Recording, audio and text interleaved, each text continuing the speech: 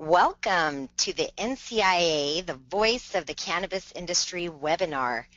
This webinar is a preview of the workshop coming up on June 20th, 2016 during the NCIA Cannabis Business Summit in Oakland, California. My name is Nurse Heather Manus, and I'm the president of Genesis International Cannabis Solutions. Not only that, but I'm also a registered nurse, and my background is that I've been a medical director for producers in New Mexico since 2009. I'm also the founder and president of the Arizona Cannabis Nurses Association, the organization that's responsible for having post-traumatic stress disorder added to the list of qualifying conditions after having a 2-year legal battle where we had to sue the state of Arizona Department of Health Services. I'm also currently the Sacred Garden of Santa Fe medical board member, and I'm also the host of Good News with Nurse Heather on CannabisRadio.com, as well as a contributor for Cannabis Nurses magazine. In 2015, I was also a Canna Award winner for the Best Charitable and Community Outreach Program. It was a great honor. And today we will be talking about cannabis nurses, the role of nursing in the cannabis industry. What is a cannabis nurse? Well, first of all, a cannabis nurse is not a 420 nurse. Cannabis nurses are highly trained and educated medical professionals with experience in medicine and in healthcare, and cannabis nurses also have an awareness of the endocannabinoid system and the benefits and risks associated with cannabinoid therapeutics. Cannabis nurses essentially assist in navigating patients through the world of cannabis medicine. The American Cannabis Nurses Association says that cannabis nurses understand that cannabis is a treatment within a continuum of care which involves interacting components like other drugs and treatments, the law, and the physiology of illness. They understand how to assist patients to navigate the medical system, how to guide them with accurate legal information, how to cultivate and maintain an attitude of respect and acceptance toward people who have been forced drug tested, rejected by ignorant clinicians, or forced to choose cannabis or opiates. So who is a cannabis nurse? Well, I am a cannabis nurse, and so are all of the other nurses in this photo. This photo will someday make history, as it's the first class of cannabis nurses to receive a certificate of competency and continued education in the core curriculum for cannabis nursing. I have since gone on to be a content contributor and presenter at the following workshops and online training platforms that have been provided by the American Cannabis Nurses Association. I am also currently serving as a director on the board, as well as the Educational Outreach Committee chairwoman. The importance of cannabis nurses is what we'll discuss next. First, it's important to note that year after year, for the last 14 years in a row, nurses have been deemed the #1 most trusted profession in the United States.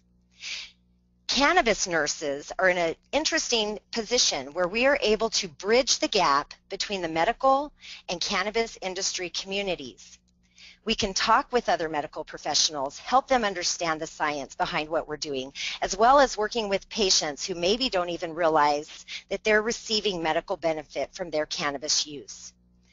Cannabis nurses are highly trained educators and valuable professional information resources. Who doesn't want to have a nurse on staff?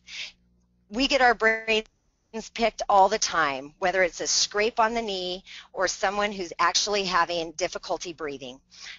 Cannabis nurses are highly trained. We are great at educating patients, other medical professionals, and caregivers as well as the general public, about cannabis, the endocannabinoid system, and the proper uses of cannabis as medicine. Cannabis nurses understand the complexity related to disease processes and the effects on daily living and aging. For example, if you have a bud tender in your dispensary and a patient walks in with a walker, and it's an older gentleman, and he's stumbling and kind of having difficulty, the bud tender may look at this patient and just see an old man that's having a hard time that day, where a nurse will understand that we need to be careful about use of edibles because this patient is already a fall risk. We need to make sure when we do educating that we give them written materials because their hearing is not going to be very good and their memory may not be that well also. We may want to use lozenges or some other form or method of administration to assist this gentleman. A normal, everyday bud tender that's not a medical professional may miss some of these very important details that can help this patient better seek therapy through their cannabis. The same can be said if an MS patient comes in a wheelchair.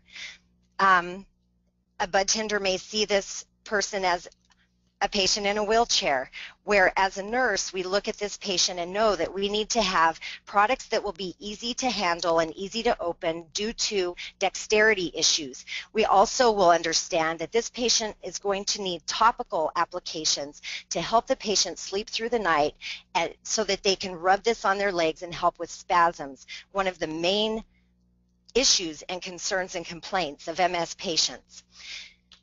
Next, we have cannabis nurses are able to develop these therapeutic relationships with patients and recommend the appropriate products. As I just stated, that was 2 examples of how a cannabis nurse can help a patient with the appropriate products. And when a patient feels that they are being taken care of and they know that they can trust the people at a dispensary, they're going to be coming back there because that relationship, therapeutic relationship, has now been formed. Myself personally, I've had patients not only follow me from dispensary to dispensary, but also from state to state. So never underestimate the power of therapeutic relationships between patients and nurses. Cannabis nurses increase patient retention and data collection for dispensaries.